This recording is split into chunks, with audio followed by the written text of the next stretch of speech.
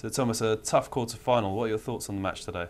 Yeah, it was definitely a very tough match, especially from the beginning where I didn't felt that comfortable on the court. You know, I think the point and the reason was that, you know, Jerzy plays really aggressive, really fast, and you know, I would say that he took a bit of the kind of a control of the game from me, and that's, you know, something what I didn't felt that good on the court. But really after that first set, I just found the rhythm. I started to hit the ball much more clearly, and then from that point it was all completely different.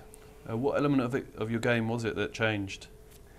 Well, I mean, as last couple of days I've said that, you know, my serve was helping me a lot. I mean, it was a solid, but nothing special like in those previous two matches. But I would point that you know, my mental part of the game just saved me today. That especially after the first set, which, you know, I mean, it's hard to believe that even that you can lost in the tennis, but that's how it is. But you know, I stayed focused. I stayed really into the game, and you know, turn it on my side.